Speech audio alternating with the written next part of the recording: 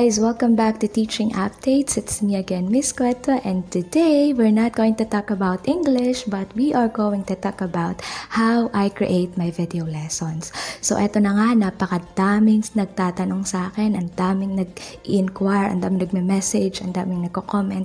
Miss Cueto, paano mo ba ginagawa ang iyong mga video lessons? Paano ka nakakapag-record ng screen together with your voice and then nakakapag-present ng presentations? Paano mo yan ginagawa? So, eto na nga. Ang hirap po kasi talagang mag-reply sa mga messages and ang hirap mag-guide through message only. So, eto na nga. Gagawin natin ang ating video kung paano nga ba ginagawa ang mga video lessons. Alam ko, sobrang need to ngayon ng mga teachers dahil new normal na tayo. We are required to create our own video lessons. So, eto, this will help you a lot in creating your own video lessons. So, lahat po ng sites, application, download sites na makikita nyo lang po iyan in the description box para po malinaw sa inyo. Hindi na po hahanapin uli pag nag-start na tayong gumawa. So, just click on the description box. Lahat po ng link ay naandyan na po. Another reminder, please don't forget to subscribe to my channel. If you like this video, please give it a thumbs up and comment down below. And please share this to your friends and family. Yun na, hindi ko na pahabain.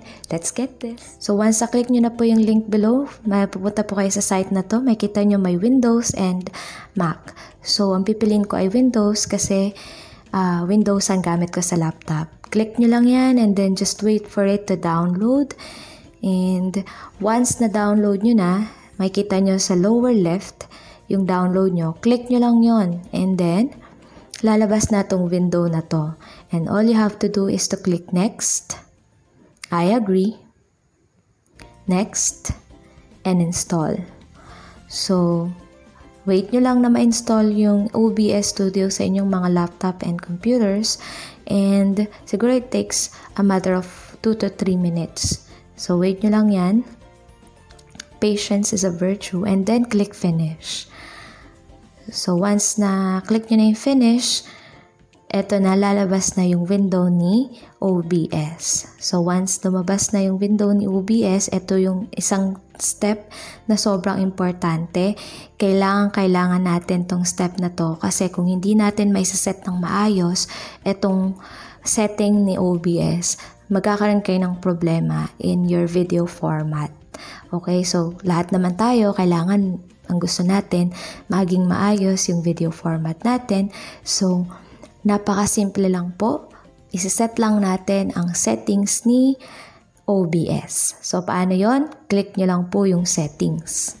Pagka-click nyo ng settings, lalabas na po itong window na to. Pupunta lang kayo sa output. Pagka-click nyo po ng output, pupunta kayo sa recording format. So, click nyo lang yung recording format and then MP4. Kasi yung MP4, ito yung type of format or format na pwede kayong mag-edit and pwede nyong i-upload. Kung hindi kasi mag-click yung MP4, kakailangan nyo pa ng another app para i-convert yung file nyo. So, after nyo ma-click yung MP4, click nyo lang yung apply and then okay. So, once na-click nyo na, andito na tayo sa atmosphere ni OBS. Makikita nyo dito, merong sources na box. So, maglalagay tayo dyan ng mga sources ng ating record. Right-click nyo lang, click add, and then display capture. So, click nyo lang yung display capture. Once na-click nyo lang yung OK. At lalabas na ang inyong screen and then click OK. So, ibig sabihin, nare-record na niya yung screen. So, huwag nyo pong intindihin yung mga box na yan. Ibig lang pong sabihin yan ay nagre-record na siya ng screen nyo. Next. I-right-click uli natin sa box na yan. And then, click add. And then, audio output. So, kailangan natin i-record din kasama yung audio natin, yung mga boses po natin. So, click audio output. And then, click OK. Yan. malalabas tong window na to, makita nyo yung device.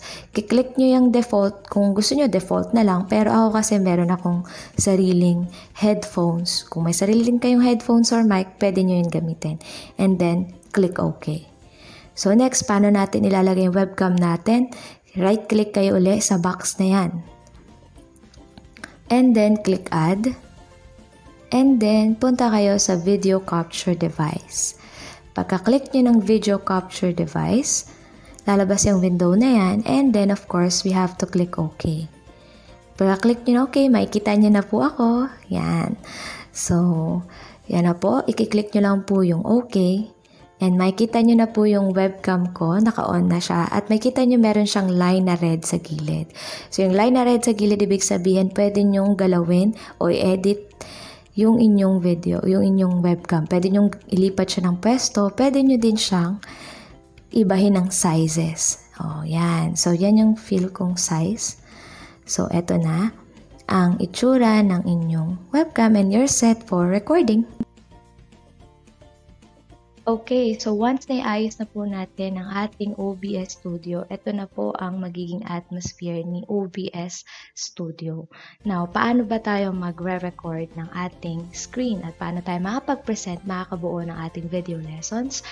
You just have to click the Start Recording button.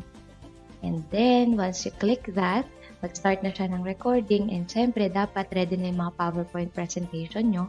Or if you're using Canva, pwede na kayong pumunta sa Canva. So, ako ginagamit ko yung Canva kasi sobrang dami niyang pre-made slides, pre-made presentations, ang gaganda ng mga designs and colors. May available photos na din para dyan. So, if you wanna know more about Canva, you can just visit the description box below. Nandun po lahat ng aking video about Canva. Okay? And next, so paano nga ba to? Pipindutin lang po natin in this upper right corner, itong present. So, pipindutin lang natin yung present and then nakalagay presenter view. Wag po, ang gagamitin natin ay standard view. Bakit standard view? Para hindi ka nagmamadali. Kasi pag ginamit natin yung autoplay, automatic mag-change siya ng slide. Hindi natin namamalayan. Baka meron pa tayong gustong sabihin sa lesson natin. Hindi na natin nasabi kasi nag-change na ng slide. So, doon tayo sa standard. Kasi magkiklik tayo sa standard. Tayo yung mismong mag-change ng slide. Okay? So, just click this present button. And pag kinlik na po natin yan, lalabas na yung ating full screen video. So, makikita nyo dyan kapag ginamit nyo si OBS, ang makikita nyo lang ay yung screen ni Canva. Hindi nyo makikita yung sarili nyo. So, sa video nyo, pag nagawa nyo na po yung video nyo, doon nyo palang makikita na nandun kayo sa video. Okay lang po ba? Okay, so that's how. Ayan na, makikita nyo na yung screen nyo. So, pwede na kayong magsalita. Teaching updates, English, fun and easy English. So, this is me again, Miss Cueto. We are going to talk about difference between English and Filipino. So, discuss lang po kayo. And then, click next lang kayo. Basa. Everything. Yan. Lahat ng effects na ginamit nyo sa PowerPoint presentation nyo or through Canva, nare-record din yan ni OBS. Okay, so once you're done, escape nyo lang si Canva and then punta kayo uli kay OBS Studio and then just click this stop recording button. Ayan, once you click that, mare-record na siya. Saan nyo makikita ngayon ang inyong record? Napakadali lang po. Just go to File. Ito, pipindutin nyo lang po yung file. Makikita nyo yung Show Recordings. So, pag nakita nyo na, just click Show Recordings. Makikita nyo na po yung mga recordings nyo from OBS Studio. Ayan, ang dami ko na pong recordings. At usually, nasa dulo po ang inyong recording, latest recording. So, paano yan? Check natin kung nakapag-record ba talaga. Ayan, so nag-record na siya. So, pwede nyo na siyang i-edit in any editing app in your phone or in your video kung gumagamit kayo na Adobe Premiere or if you're just using InShot in your phone, ilipat nyo lang po yung mga videos nyo from laptop or from computer to your cell phone and then edit it in your InShot app or kung ano mang editing app ang gamit nyo para i-trim ang inyong mga videos or to add effects or music in your videos.